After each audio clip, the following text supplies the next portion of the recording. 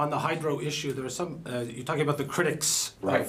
There's some people that are saying that the idea of building more dams, more reservoirs, and is passé date, and it's not a good idea.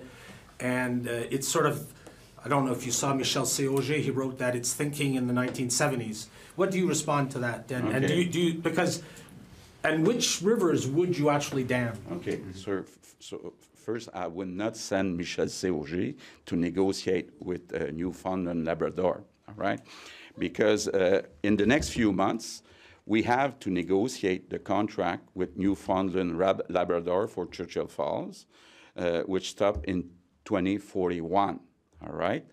I don't want to have no B plan in my pocket and be obliged to accept whatever the tariff Andrew Furey is proposing me.